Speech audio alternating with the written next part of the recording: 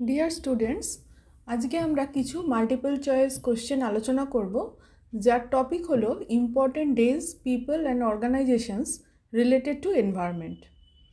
তাহলে আজকে আমরা কিছু বিশেষ দিন, কিছু উল্লেখযোগ্য মানুষ এবং কিছু উল্লেখযোগ্য অর্গানাইজেশন সম্বন্ধে আমরা কোশ্চেন অ্যান্সার সলভ করব রিলেটেড টু এনভায়রনমেন্ট। তাহলে চলো শুরু করা যাক।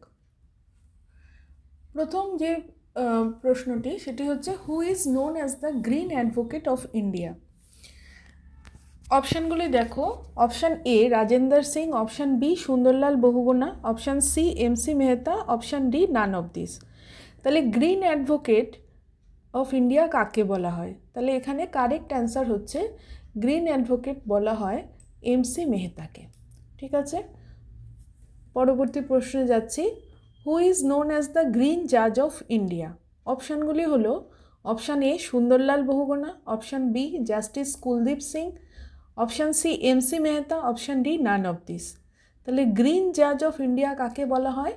এখানে কারেক্ট অ্যান্সার হচ্ছে option B justice Kuldeep Singh. পরের প্রশ্ন হলো, who is known as the father of green revolution in India?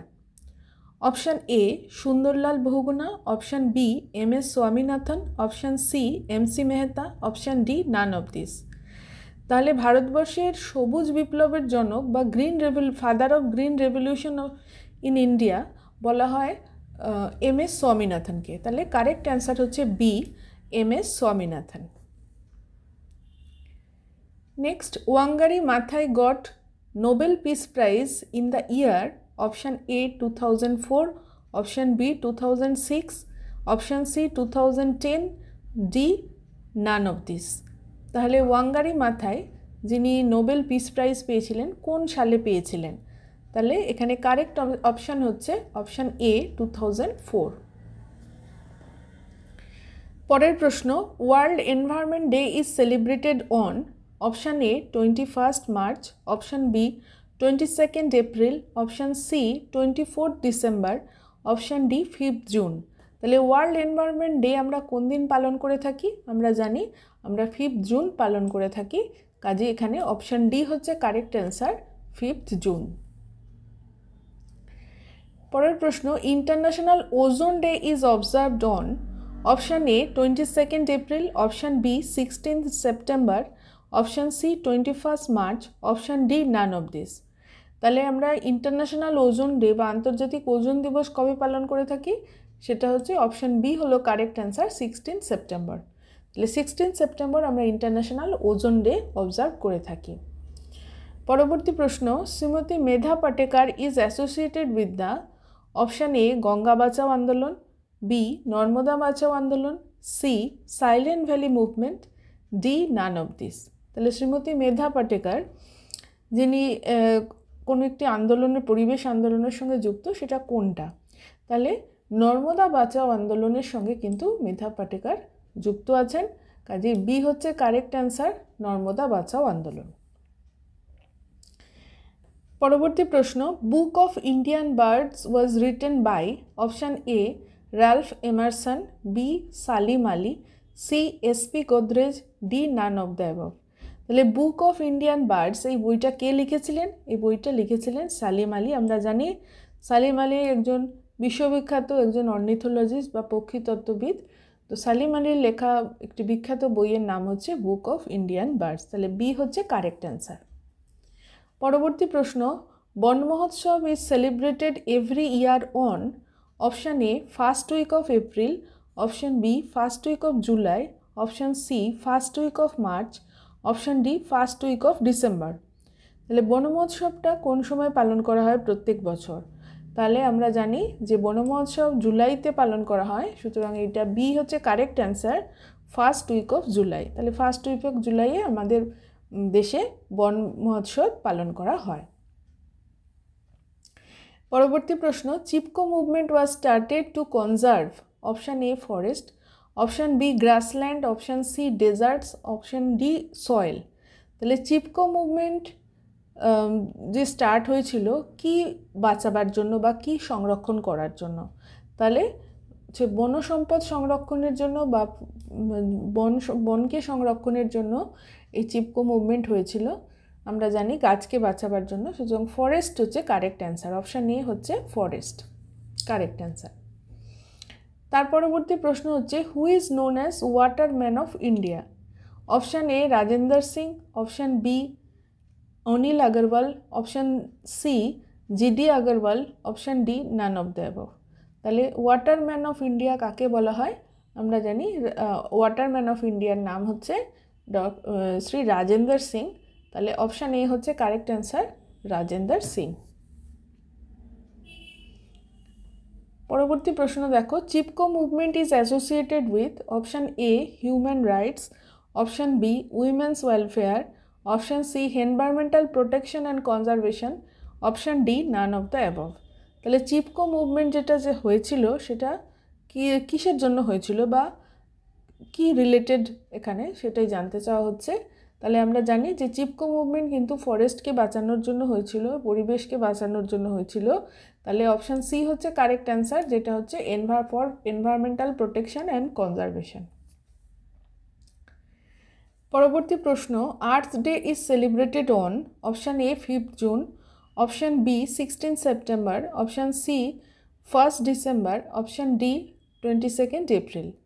তাহলে আর্থ ডে কবে আমরা পালন করে থাকি সেটা এখানে জানতে চাওয়া হচ্ছে। তাহলে আর্থ ডে আমরা জানি পালন করে থাকি 22শে এপ্রিল।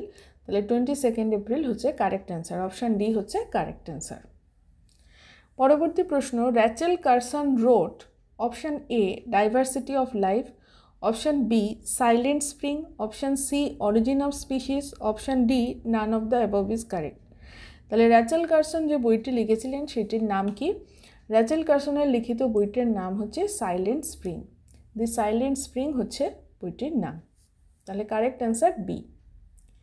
পরবর্তী প্রশ্ন, হু initiated the Chipko movement in India? Option A এস.এল. Bahuguna, B Salim Ali, C এম.সি. Mehta, D M S. Swaminathan. Chipko movement শুরু করেছিলেন ভারতবর্ষে কে? তার নাম হচ্ছে সুন্দরলাল বহুগুণা বা এস.এল. বহুগুণা। তাহলে সুন্দরলাল বহুগুণা বা এস.এল. বহুগুণা হচ্ছে কারেক্ট অ্যান্সার, অপশান এ হচ্ছে কারেক্ট অ্যান্সার। পরবর্তী প্রশ্ন, head office of the zoological survey of India is located at option A Mumbai, option B Chennai, option C Kolkata, option D Delhi. তাহলে জুলজিক্যাল সার্ভে অফ ইন্ডিয়ার যে হেড অফিস সেটা কোথায় আছে জানতে চাওয়া হচ্ছে। সেটা হচ্ছে অপশান সি হচ্ছে কারেক্ট অ্যান্সার, কলকাতা। পরবর্তী প্রশ্ন দেখো, book of Indian birds was written by Ralph Emerson, B Salim Ali, C SP. Godrej, D none of the above. তাহলে এখানে বুক অফ ইন্ডিয়ান বার্ডস আমরা জানি এটা লিখেছিলেন সালিম আলী। পরবর্তী প্রশ্ন, fall of A Sparrow is the autobiography of option A M S. Swaminathan, B Salim Ali, C Indira Gandhi, D none of the above. Fall of A Sparrow কার আত্মজীবনী? তাহলে ফল অফ এ স্প্যারো বইটিও কিন্তু লিখেছেন সালিম আলী। তাহলে বি হচ্ছে কারেক্ট অ্যান্সার। পরবর্তী প্রশ্ন, head office of the botanical survey of India is located at option A Mumbai, option B Chennai, option C Kolkata, option D Delhi. তাহলে botanical survey of ইন্ডিয়ার যে হেড অফিস সেটা কলকাতাতে আছে। তাহলে সি হচ্ছে correct answer, Kolkata. Chipko movement occurred in which districts of Uttarakhand? Option A Chamoli, option B Dehradun, option C Haridwar, option D none of the above. তাহলে Chipko movement যেটা হয়েছিল আমরা জানি ফরেস্টকে বাঁচানোর জন্য, এনভায়রনমেন্টকে বাঁচানোর জন্য, সেটা উত্তরাখণ্ডে হয়েছিল। উত্তরাখণ্ডের কোন ডিস্ট্রিক্টে? তাহলে কারেক্ট অ্যান্সার হচ্ছে এখানে চামোলি ডিস্ট্রিক্ট। তাহলে অপশান এ হচ্ছে correct answer, Chamoli. The book written by E.O. Wilson is option A Silent Spring, option B Diversity of Life, option C Origin of Species, option D none of this. তাহলে E.O. উইলসনের লেখা একটি খুব বিখ্যাত একটি বইয়ের নাম হচ্ছে ডাইভার্সিটি অফ লাইফ। ঠিক আছে, তাহলে ডাইভার্সিটি অফ লাইফ এই বইটা হচ্ছে ওনার একটি বিখ্যাত বই, E.O. উইলসনের লেখা। পরবর্তী প্রশ্ন, the word environment is A option A Greek word, option B French word, option C Latin word, option D none of this. তাহলে এনভায়রনমেন্ট এই কথাটা কোন ভাষা থেকে এসেছে? এটি ফ্রেঞ্চ ভাষা থেকে বা ফরাসি ভাষা থেকে এসছে। তো কারেক্ট অ্যান্সার হচ্ছে ফ্রেঞ্চ ওয়ার্ড। এরপরে প্রশ্ন, Bombay natural history society is located in, Bombay natural history সোসাইটিটা কোথায় আছে?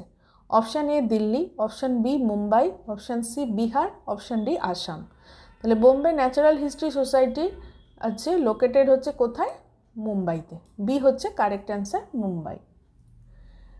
আর্থ provides enough to satisfy every man's grid but not for every man's grid words by. তাহলে কি বলা হচ্ছে?